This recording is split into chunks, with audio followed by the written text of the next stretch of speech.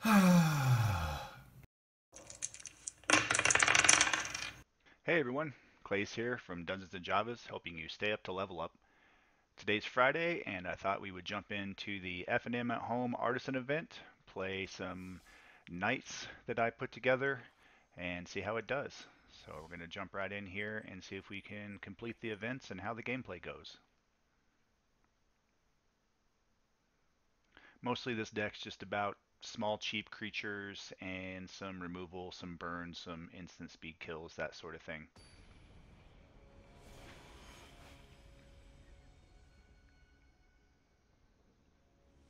Nothing special because everything does have to be commons or uncommon. So, well, if I've learned anything, it is don't trust my first two draws to try and get a white mana. So I'm actually going to mulligan that.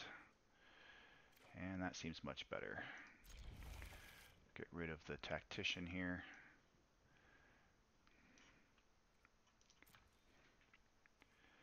And we'll go ahead and come out swinging here with the 2-1. Hope they don't have removal on the first turn.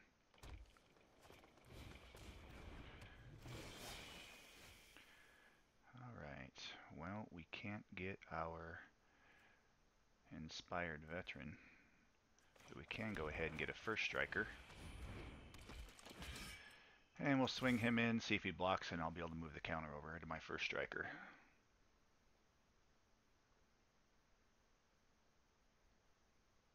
I did want to play a creature there in case he had some sort of removal. That way, at least I get the bonus of the +1/+1 counter, rather than putting in the Windscarred Crag tapped. I like to stay relatively aggressive when I'm playing a deck like this. Keep the pressure on, swing even if it means trading. And hopefully my creatures can outlast theirs. I sure would like to have that red now, though. I don't think they're going to trade here, so we'll see. Oh, my bad. It's got first strike. Forgot about that.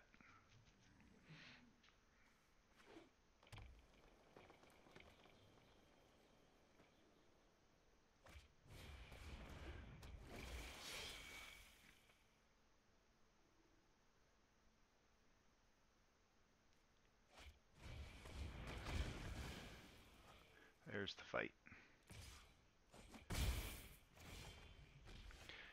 And now I get my red.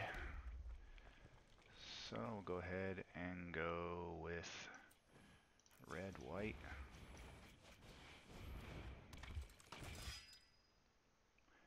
And we'll hold that back as an instant in case he puts a counter on that. I can respond and kill it and make him waste a mana. Or if he's got another rabid bite, I can make him waste that spell.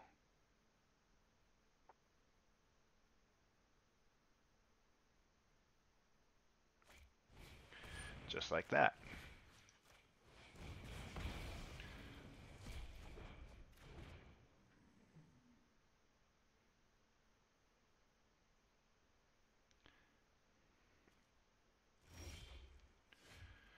Oh, that is pretty decent. So now we'll drop this guy and swing in with the team. I am out of cards now, though, so I'm top decking.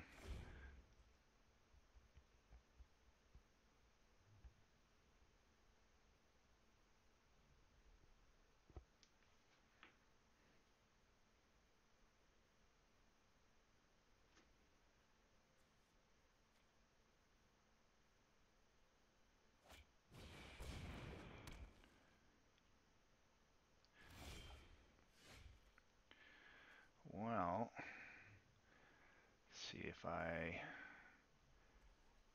do that. That would be 8 damage. And then we'll just have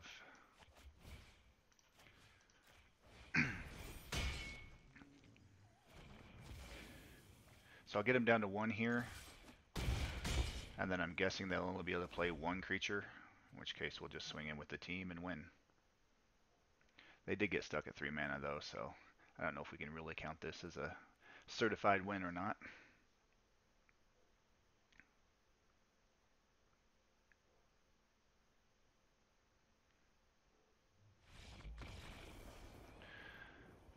But there you go. Playing aggressive does have its benefits sometimes, especially when your opponent gets mana screwed. I probably would have been in that same boat had I kept that starting hand, which is the 2 red mana. Alright, give me something good. I would like to be able to try and build a deck around that. I think it'd be a fun way to win the game. Haven't seen anybody do it in all the standard that I've been playing, all the variations for Friday Night Magic and stuff. Never seen anybody make that work yet. I'm sure somebody out there has probably made it work in Commander. Seems to be a lot easier win con in Commander. Wow, 2 straight games where I've gone first. That may be a record, ladies and gentlemen. Unfortunately, no white, but we'll deal with it. I could drop the 1/1 Death Toucher first turn, but I think I'm going to save him for the card draw. So I'll just drop the Caves first turn and see what my next draw brings me. Oh, but I'm winning, 21-20.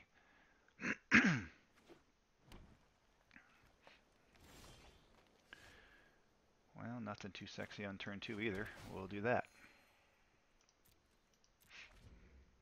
I mean, yeah, I could have played one of these and got ready for a Heartless Act, but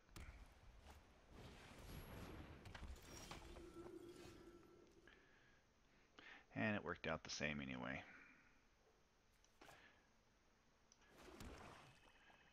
I'm going to go ahead and take him out before he gains any life.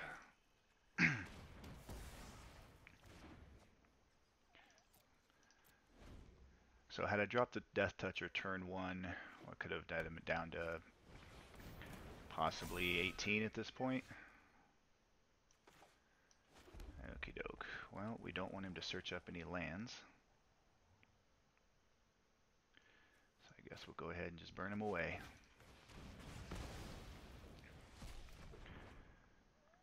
Still not going to play the Knight. Maybe I should have at this point.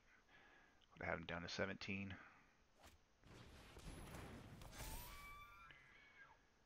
Well, I could remove the counters from it and it would be the same as killing it. But I'm not going to waste that just yet. Alright. Let's draw my card, see if it was worth it.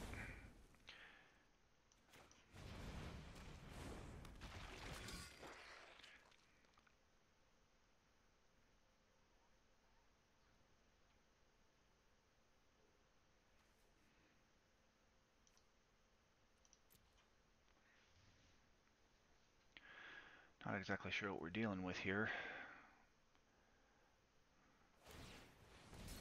Don't suppose you're going to target me. It's target player. Target me. Oh, that's selfish. Okie doke. Well, guess we'll go ahead and drop this out.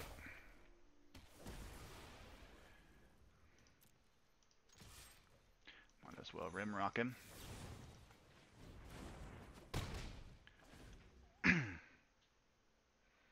Hopefully the level 2 of that saga will yield me a good card out of their hand.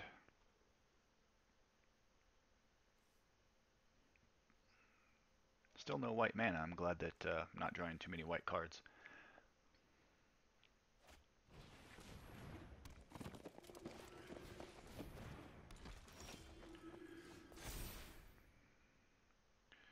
Well, double the number or in each creature. Am I going to be able to kill both of them this turn? Yes, with a Joust and a Heartless Act. So, which one of these do I hate worse? What's he got coming up?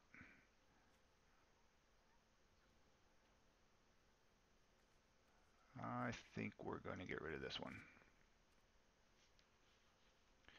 And then we will...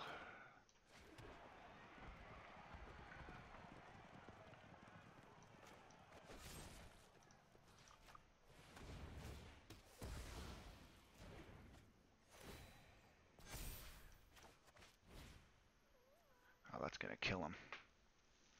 Just didn't have first strike.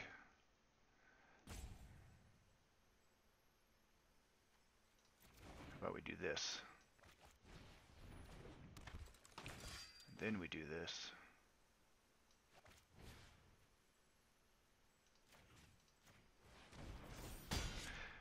I should have done that in the opposite order. Should have read the cards, but that's alright.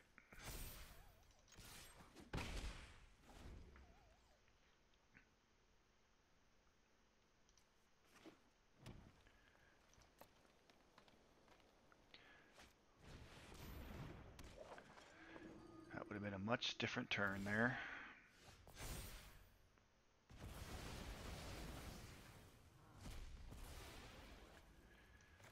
Alright.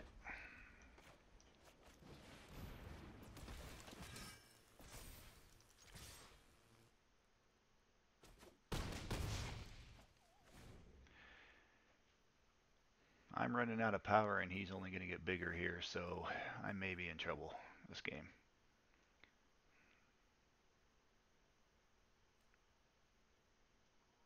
But hey, learn from my mistakes. Make sure you know what your opponent's die triggers are.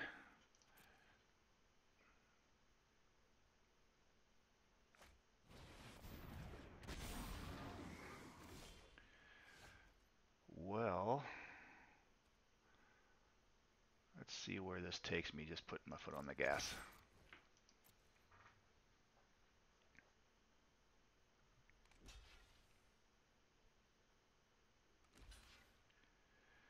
Alright, so he's got Death Touch, so I'm going to go ahead and remove the counters from that guy.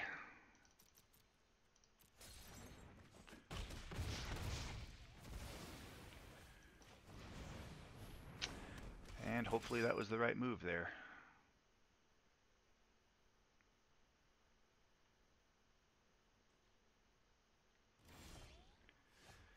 Well, that was a good top deck. Might be game if it doesn't have removal. Alright, despite my mistake, the aggro of the Knights wins another one. Such a huge advantage going first.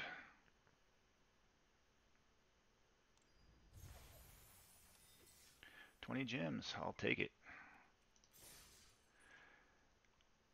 Alright, well, I think we'll call it a day for this video. I'm going to probably jump in and try this Tinkerer's Cube draft here a little bit later, so we'll see how that goes. Probably record that and post it as well.